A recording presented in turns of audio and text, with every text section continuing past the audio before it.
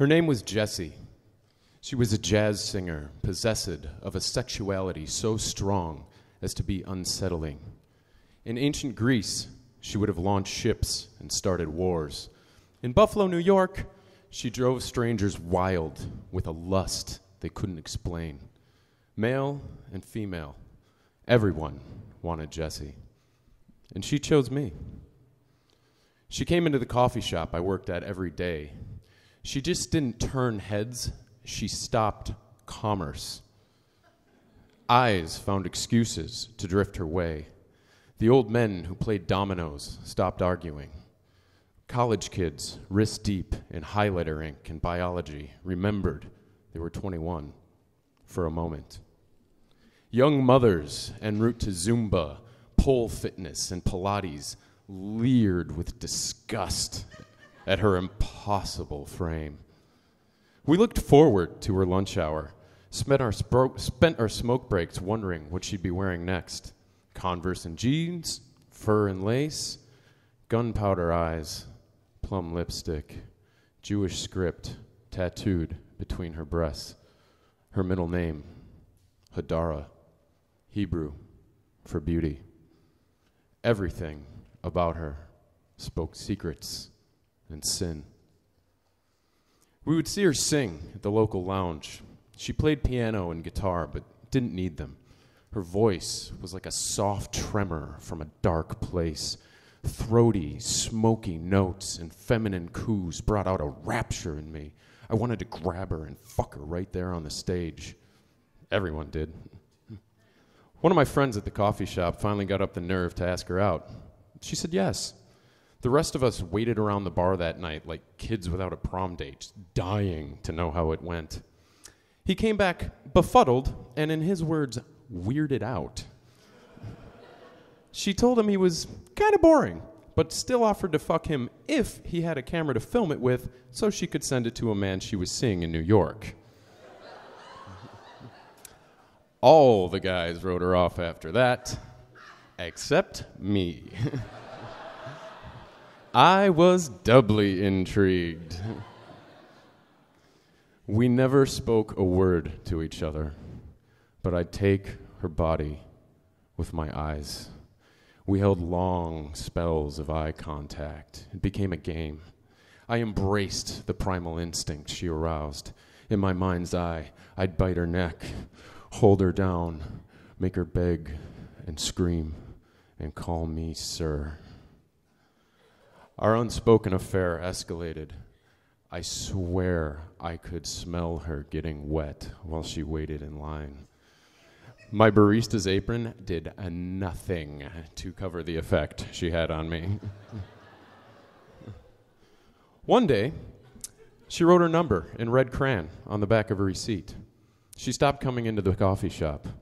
I waited a week to call. I wanted to make her wait. We met on a Wednesday. We drank wine, smoked opium, and talked all night. We had the same taste in everything. She introduced me to her finger puppets, Ferdinand and Rosie. She'd had them since she was 4 and made them argue in Spanish, French, or Italian, depending on their mood. She played Tom Waits and sang Nina Simone. She was amazing. We didn't talk about sex. We didn't have to. It was there, hanging in the air, like the seconds before a kiss, the growl before the bite.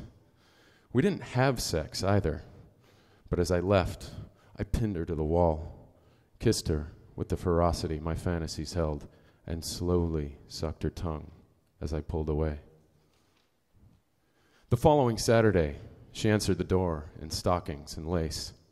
We left handprints, scratches, bite marks. Snooping through her bathroom cabinet that morning, I found a small pharmacy of opiates and antipsychotics, pills I'd never heard of, bottles with other people's names on the scripts. I had been warned, but I didn't care. Jessie was a masochist and a genius. To this day, one of the smartest people I've ever met. She had the power to control and manipulate. In the year before we met, she had then lost 2 high-paying jobs and a record contract. She would build her life up to heights of accomplishment and then smash it like a porcelain doll to satisfy the masochistic beast inside her. People fell at her feet like marionettes untethered. I was one of them. Things escalated quickly. We spent some daylight hours together, but mostly just holed up in an apartment and fucked.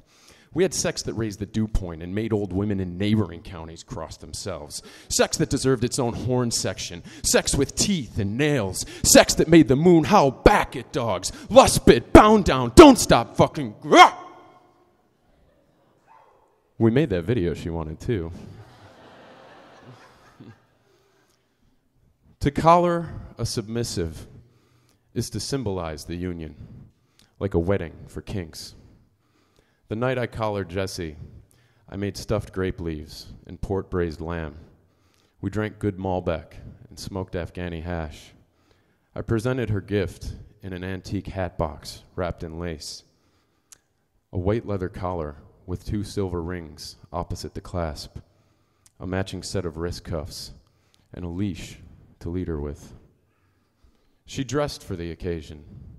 Short black skirt, matching leather boots, and a bodice bound tight to present her breasts to me. I led her on the leash to Delaware Park, my favorite spot, an old weeping willow tree on the side of the pond behind the cemetery. The moon looking down like an eye half closed, as if it knew the horror show to come and couldn't bear to watch. I instructed her to face the tree with her hands on the trunk. She obeyed. I wound a rope round the willow tree and threw the cuffs, binding her to the ancient thing. We fucked, slowly, sweetly. When we finished, I unbound her and we laid with each other under the tree. I asked her if she wanted a safe word, a signal to stop if things ever went too far. She said no. A masochist needs a sadist, one who enjoys inflicting pain. I'm not a sadist. I'm a kind person who enjoys kinky sex. Jessie had a beast to feed. Things were good, but the animal inside her couldn't bear to be happy. She became a fiend for opiates and barbiturates. She already had 1 attempted suicide behind her that she refused to talk about and had ready access to anything she wanted: Seroquel, Valium, lithium, and Xanax. But prescriptions run out, and doctors ask questions. When the pills ran low, she turned to self-mutilation, cutting her thighs to bloody ribbons with whatever razor she could find. I pleaded, begged her to stop. It made me cry to see her legs like that. She couldn't. She needed more. She got in my head. Dysfunction and madness spiraled into mutual insanity. She had incredible sway over whoever loved her. Her life began to unravel, and mine went with it. She was too high to keep a job. I started stealing food from the coffee shop and selling drugs to support us. We had vicious fights over drugs, money, and make-believe affairs we conjured in our fucked up heads. People wanted her. Strangers approached her daily. She'd hold this over me and then freak out anytime a girl gave me a second look. She became increasingly depressed and withdrew from the world. I paid her rent, made sure she ate, and drove her to an endless string of doctor's appointments. My friends tried to talk sense to me.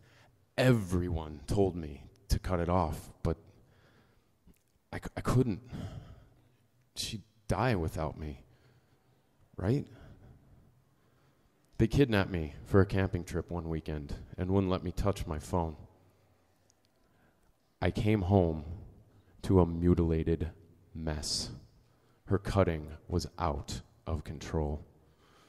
The cutting made me ill. I couldn't look at it, which made things worse. The wounds revolted me beyond the point of arousal, so she satisfied herself on the phone with that man in New York, an old daddy Dom who made her feel like a dog. I found out and fucking lost it. More fighting, screaming, tears.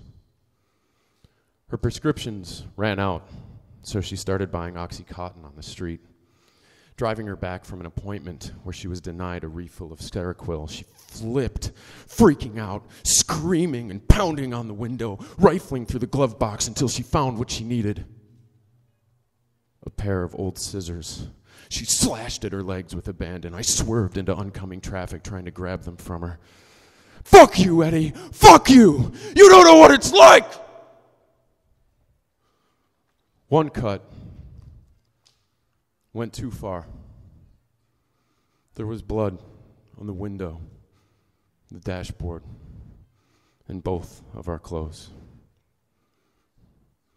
She knew a walk-in clinic that didn't ask questions if you paid in cash.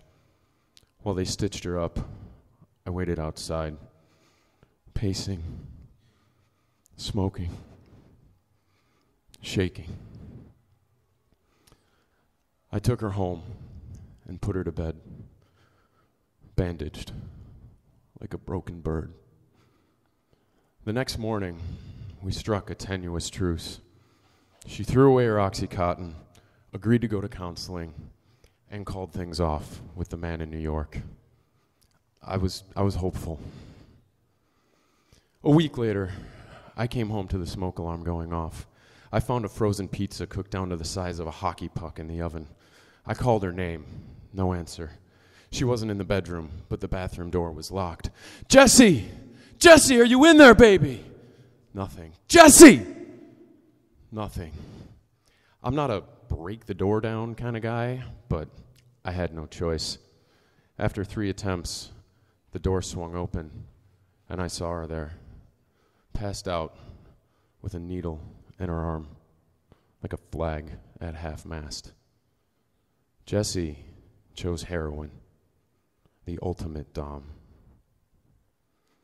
I slid the needle out of her arm, cleaned the puncture, and bandaged it with tape and gauze. I laid her in bed and sat with her all night, checking every few minutes to make sure that she was still breathing.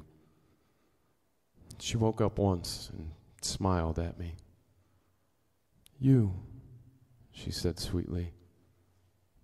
"I knew it would be you." She kissed the tip of my finger and fell back asleep. I left. I went back to that willow tree, and I wept. I woke the next morning with my back to the cemetery, eyes ripped open by the dawn. A week later, I fled the country with $600 to my name and no return ticket, licking my wounds, half insane with loss, numb,